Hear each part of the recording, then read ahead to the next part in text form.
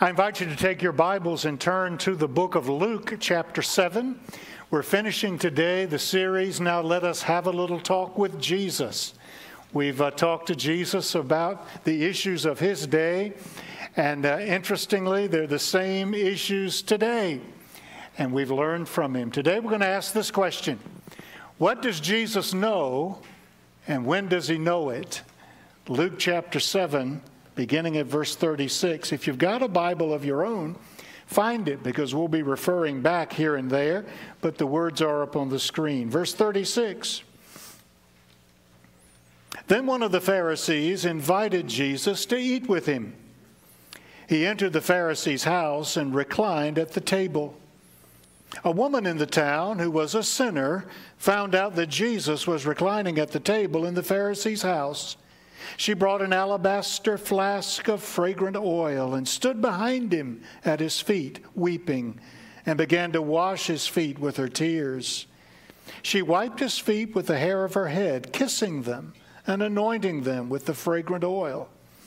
When the Pharisee who had invited him saw this, he said to himself, "This man, if he were really a prophet, would know who and what kind of woman this is, who's touching him, that she's a sinner." Jesus replied to him. Now, Simon didn't say anything. He's thinking it. But Jesus answers him. Jesus replied to him, "Simon, I have something to say to you." "Teacher," he said, "say it." A creditor had two debtors. One owed 500 denarii, and the other 50. Since they could not pay it back, either one of them, he graciously forgave them both. So, which of them will love him more? Simon answered, "I suppose the one he forgave more." "You've judged correctly," he said to him. Turning to the woman, he said to Simon, "Do you see this woman? I entered your house. You gave me no water for my feet, but she, with her tears, has washed my feet and wiped them with her hair. You gave me no kiss, but she hasn't stopped kissing my feet since I came in. You didn't anoint my head with oil, but she has anointed my feet with fragrant oil. Therefore I tell you, her many sins have been forgiven. That's why she loved much. But the one who is forgiven little loves little." Then he said to her, "Your sins are forgiven." Those who were at the table with him began to say among themselves, "Who is this man who even forgives sins?" And he said to the woman, "Your faith has saved you. Go in peace." God's word for us today. I want to talk to you today a little bit about situational awareness. Labor Day weekend 2007, we hadn't been here that long. We were invited to a party at the home of Rob and Gretchen Duffett. Rob's in heaven now. But he used to have these Labor Day community parties for his neighborhood. He'd get a garage band to play. They'd show a movie. They had refreshments, and upwards of 200 neighbors would come. He invited us to come, though we didn't live anywhere near that neighborhood. And so, of course, we went. But Audra and I were coming from different directions that day, so we were driving separately. I got there first, and I'm kind of shy, and I didn't know anybody but the Duffets, but I was trying to meet a few people and make a few connections, but I didn't see Audrey anywhere. Finally, she's using a GPS. She gets to the street, parks her car, goes into the house, and unlike me, she's very outgoing, and she instantly meets everybody, knows everybody. She's just having a ball, having a wonderful time. That's her nature. Finally, somebody sitting in the living room says, "Now, who do you know? How did you get invited to the party?" And she explained, "Well, the man who's hosting the party, the owner of the house, is a member of our church." And dead silence in the room. And somebody said, "We didn't know that Bernie went to church. He's Jewish." And Audrey realized in that moment that she had gone to the wrong party. The GPS said, you have arrived. You know how it does when you get onto the street, you have arrived. And there were cars everywhere and people were going in. So she went in and was having a marvelous time, but it was the wrong party. Now the host, Bernie, took it all in stride and took her out on the sidewalk and pointed out the Duffet's house. That's where you want to be. Situational awareness. Do you have it? Jesus did. And as far as I can tell, Jesus never turned down an invitation to a party. If you were a very strictly religious Pharisee and you invited him, he'd go. If you were a tax collector and a sinner and you wanted to hang out with Jesus, he'd hang out with you too. That was the way he was. And so he's at the house of Simon the Pharisee. I don't think Simon really thought Jesus would say yes. I mean, do you ever invite somebody, you've got a party and you invite people you know aren't coming? So it's kind of a win-win. You made the gesture, but they're not there. I think that was Simon's attitude. When Jesus shows up, he doesn't do the common courtesies. He doesn't have a servant wash his feet. Your feet are dusty, wearing those sandals on a dusty road. You'd always have a servant washing feet. He didn't do that. He didn't give the kiss. You'd greet a kiss on each cheek, perhaps. No kisses. And always you would put a little dab of ointment or perfume somewhere around the head just as a refreshment. He didn't do that. So I don't think he really thought Jesus was going to be there, but if he did show up, it would be as a curiosity. He had invited other people.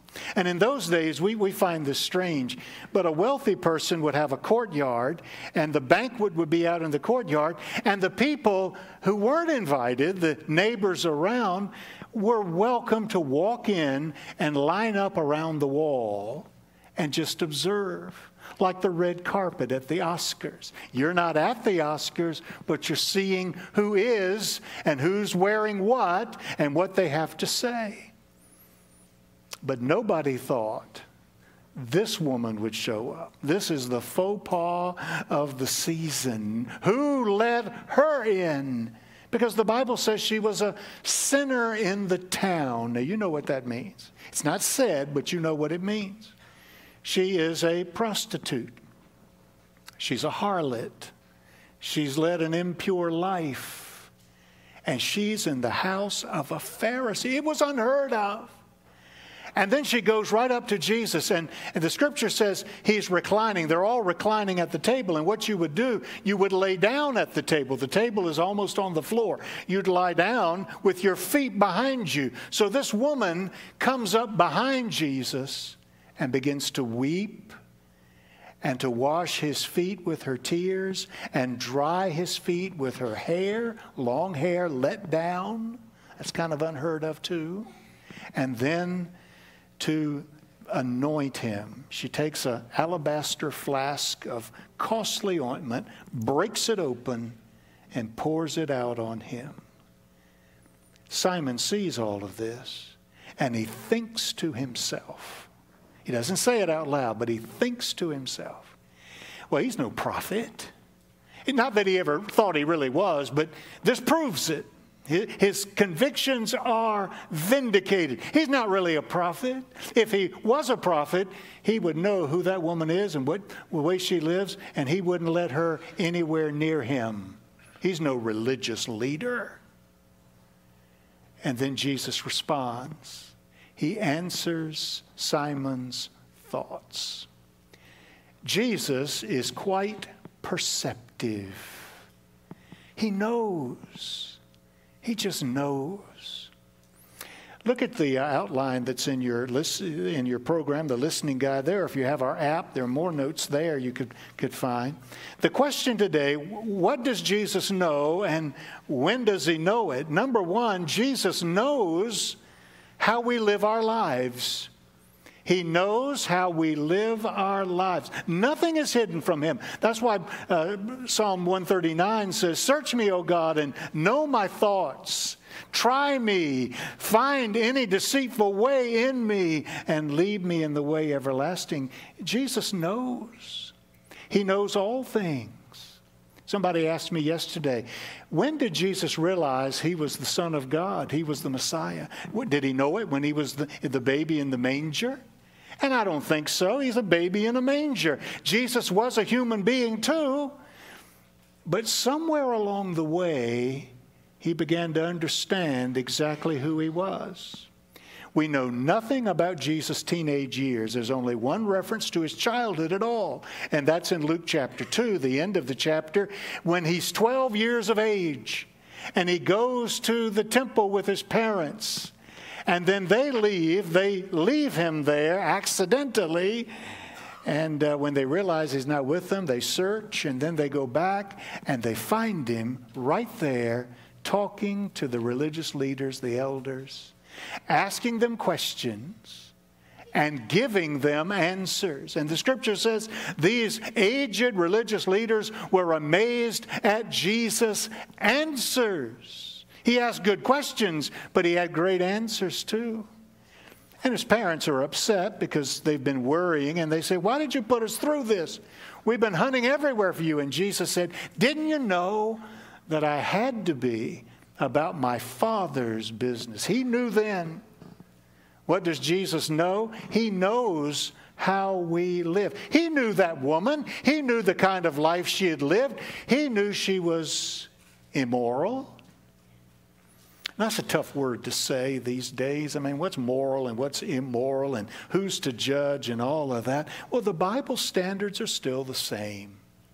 And you and I are still called to sexual purity, just like in Bible times. You and I are still, as Christians, called to lead our lives a certain way. 1 Corinthians chapter 6. 1 Corinthians chapter 6. Don't you know that your body is the sanctuary of the Holy Spirit?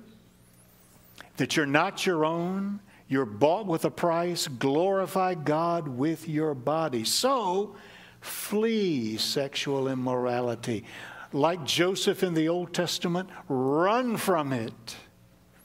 We're living in a day that says anything goes, and however you want to live, it's all right. And God says, no, there are still standards. We're to be pure before marriage, and we are to be monogamous in marriage. That's a sacred covenant with God and with our mate. This woman hadn't lived that way. I don't know how she got into that lifestyle. I'm not going to throw a stone at her. Some people get into that lifestyle really through no conscious decision of their own. I mean, it just happens to them. Maybe she was traded in slavery. She didn't want it. She didn't grow it. She wasn't a precious 12-year-old girl thinking that's how she wanted to live her life. The world happens to us, and there she is. But Jesus knew. But here's the thing. He knew she was a sinner, and he forgave all of her sins.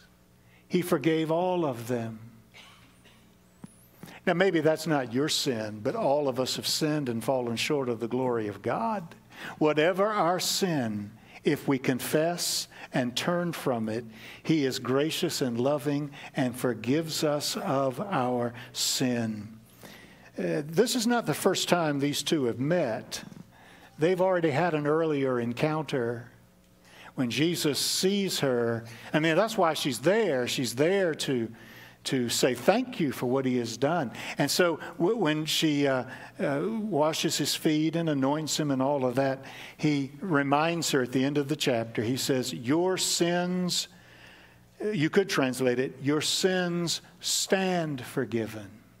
They're still forgiven. Because it's possible that though she had heard Jesus originally say, I forgive you, and she went home feeling like a new woman, she's now having second thoughts about it, and the devil is reminding her of the way she used to live. See, Simon sees her the way she used to be. Jesus sees her as she is and as she can be. But Satan loves to remind us of our past. And so now she's wondering, am I really forgiven? So the chapter ends by Jesus saying, your sins are still forgiven. The record has been expunged. God looks at you as a beautiful, beautiful person, pure white in his sight. Have your sins been forgiven? Now, they're not forgiven. Her sins aren't forgiven because of what she does, this anointing of oil and the washing and the crying and all of that. Her sins are forgiven because of confession and faith. That's also at the end of the chapter. Her faith has brought this about. You don't have to do anything to earn God's forgiveness. In fact, you can't do anything. But if you'll confess your sin, He's faithful and just to forgive you. And if you'll receive it by faith, it will be yours. Jesus knows how we live. And maybe nobody else in the room knows, but you know and God knows. But I'm here to tell you, regardless of what has happened in the past, He is willing to forgive you. So He knows how we live. But something else. He knows what we're thinking too. He knows what we're thinking. Augustine translated that line, Jesus replied to Simon. He translates it, Jesus answered Simon's thoughts. Now that might not have been too hard in this case. I mean, you could have done the same thing because we telegraph our feelings sometimes, don't we? I mean, it was written all over Simon's face. He sees this woman, and he's just filled with utter disdain for her. And his arms were crossed, and he's a scowl on his face, and there's a tisk in his very attitude. You could predict it too. But Jesus, He knew his thoughts. What a sobering idea that is. And it ought to frighten us a little bit. In Matthew chapter 9, verse 4, Jesus is having another encounter with scribes and religious leaders, and they're being critical of Him. And in that verse, chapter 9, verse 4, it says, and Jesus, knowing their thoughts. He knows what we're thinking. He knows what Simon is setting himself up as judge and jury over this woman. Now, if Jesus knows that, what else does He know about our thinking? What else does He know? Turn to Matthew chapter 5, the Sermon on the Mount. Matthew chapter 5. Our thoughts are a battleground of their own. Somebody has said that the contest of this age, the warfare of this age is in the minds of people. Chapter 5, verse 21.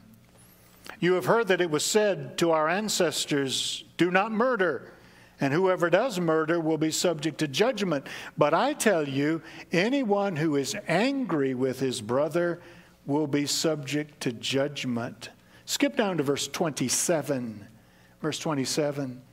You have heard that it was said, do not commit adultery. But I tell you, everyone who looks at a woman to lust after her has already committed adultery with her in his heart. Now that changes the ball game altogether. Don't misunderstand the passage. I don't think Jesus is saying that to be angry equals murder or to have lustful thoughts equals adultery. I think He's teaching us that one thing leads to another. And so if you allow anger to fester between you and somebody, a family member, a friend, a coworker, and you let it fester and grow, it can lead to murder. You lose control of it and it explodes. And He's not saying that to have a lustful thought is the same as adultery, but one thing leads to another. I hear people say all the time, we didn't mean for this to happen. We didn't want this to happen. Well, there were many times in the whole process when you made a choice and you went further and further in your mind. And before long, the actual deed took place. No, I'd rather you be angry with me than kill me. We can get over the anger. We can work that out. But don't kill me, then it's over. The thought leads to the action, and Jesus knows the thoughts. I wonder if Simon ever contemplated that. I mean, the woman was guilty of immorality. Maybe Simon had just been thinking it. If he only knew that Jesus knew what was on the inside of his heart. Jesus knows how we live. He knows how we think.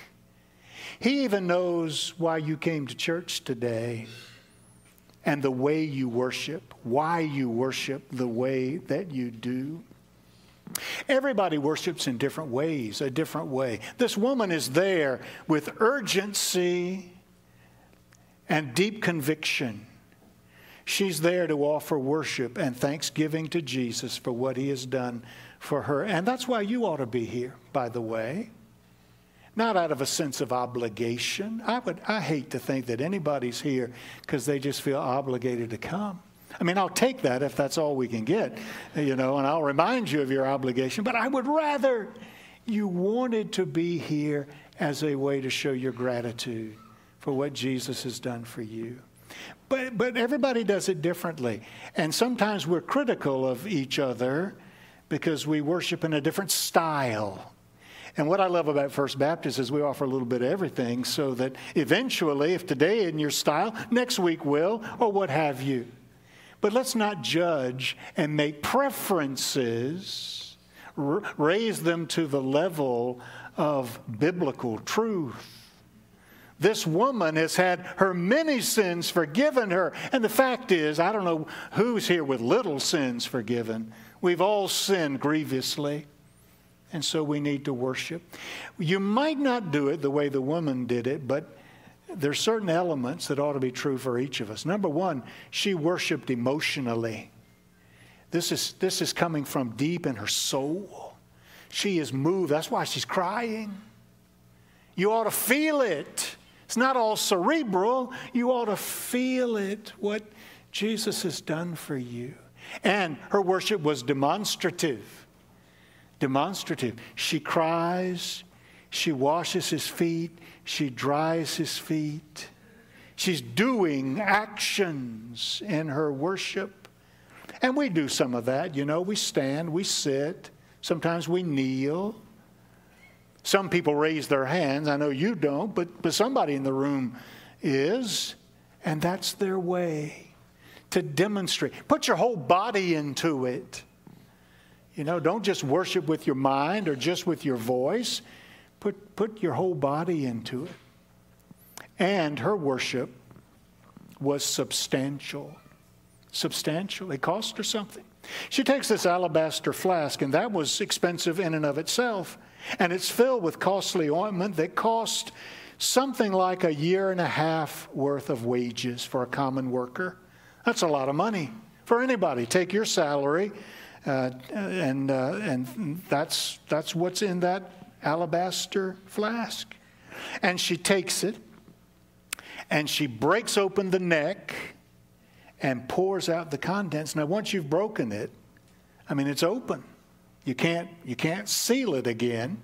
You got to use it all in that moment. So you would save it for the most special of occasions. No telling how long she'd had that, or what she originally intended to do with it when she got it, but now she knows what to do with it. It belongs to Jesus. And in your worship, give him the best that you have. Don't hold back anything because of all he's done for you. Jesus knows it all. He knows the thoughts and intents of the heart. He can divide right down the difference between the bone and the marrow, the soul. He sees it all. And I'm praying that my life and your life will be open before him. So we don't have any secrets. He's Lord of all. Let's pray. Would you bow with me, please? We're going to sing in a moment, and I'm going to stand right here at the front of the room. And if you're ready today to give your heart to Christ, I want you to get up and come and just tell me so. And we'll pray about it, and you can make that decision here today. Or maybe you've done it privately, but never publicly. You ought to take a stand. Come out of the shadows and let people know you're a believer too. Or if you're here and you want to be a part of our church and you're ready to present yourself, you step out, come to me, and we will welcome you today. Father, bless in these moments. Give courage to respond. We pray in Jesus' name. Amen.